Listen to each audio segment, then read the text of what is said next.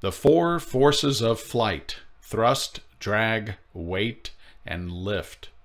Now, understanding how these forces work and knowing how to control them with the use of power and flight controls are essential to flight, and especially crucial to an sUAS because of their small size.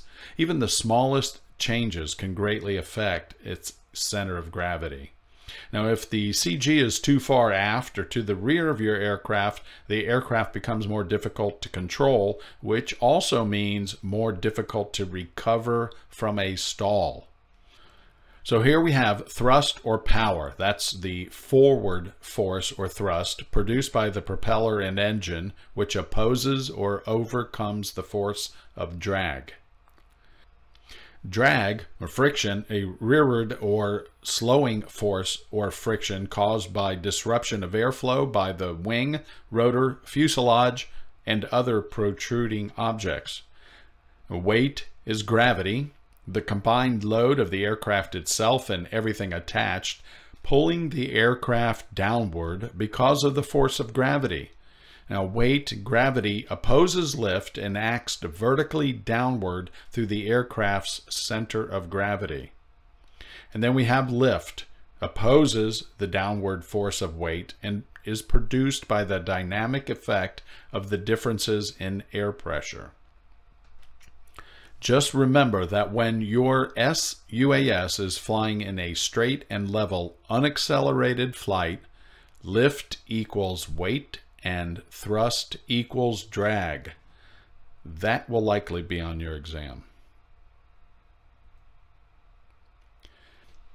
Now, although the majority of sUAS operators will be using multi-rotor quadcopters with a fixed static camera payload and or a static center of gravity, the FAA still wants remote pilots to fully understand how changes in the center of gravity can affect flight performance, and the FAA may often refer to fixed wing aircraft in parts of the knowledge exam.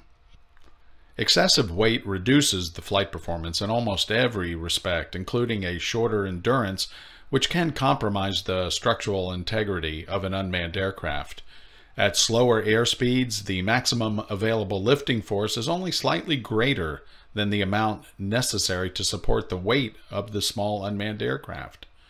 However, at higher speeds, the capacity of the flight controls or a strong gust in wind may increase the load factor beyond all safe limits.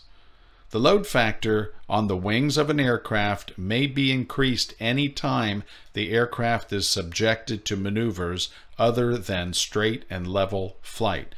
And remember that may be on the exam. Load factor on the wings of an aircraft may be increased any time the aircraft is subjected to maneuvers other than straight and level flight. When an unmanned aircraft is flying in a straight and level unaccelerated flight, lift equals weight and thrust equals drag.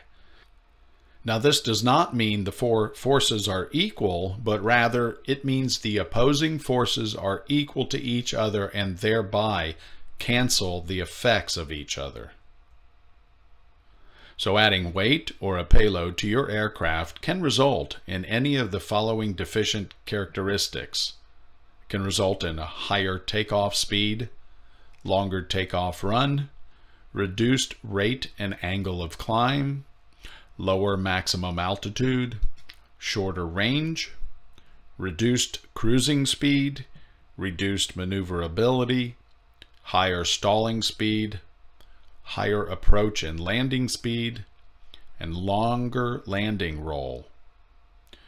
Stability in an aircraft affects two areas significantly: maneuverability and controllability.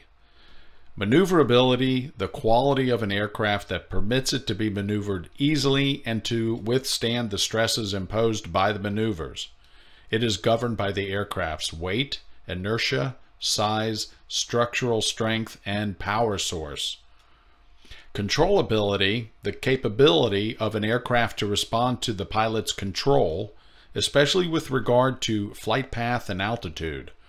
It is the quality of the aircraft's response to the pilot's control application when maneuvering the aircraft, regardless of its stability characteristics. Remember this one? Taking off on an uphill slope with a fixed-wing aircraft will require an increased distance to obtain lift.